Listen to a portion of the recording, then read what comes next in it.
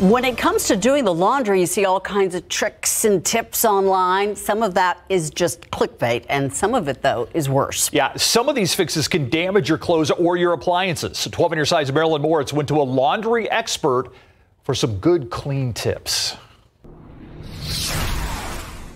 Think you do a lot of laundry? Rich Handel is Consumer Reports laundry guru. I'm the person that does the laundry at home. My general advice: always check your washer's manual and look at the care labels on your clothes. And despite what you see on social media, never use anything other than laundry detergent in the washing machine. Not vinegar, liquid soap, or dish detergent. Vinegar can damage some rubber seals and hoses, and dish soap?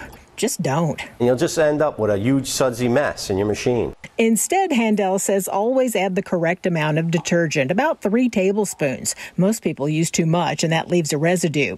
And it's basic, but separate lights from darks, and don't wash heavy fabrics with light weight. Jeans can beat up your delicates. And always pre-treat stains. Check it when it comes out of the wash. Make sure you removed all of the stain, because if you put it in the dryer, it will set that stain, making it very difficult to remove. Here's a money-saving tip. Use your laundry detergent to pre-treat the stain.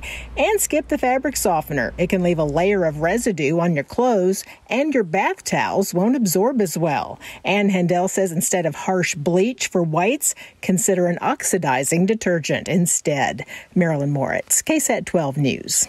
Keep up to date with all of San Antonio's top news, weather, and so much more by clicking the like and subscribe buttons below. And once again, thanks for watching KSAT.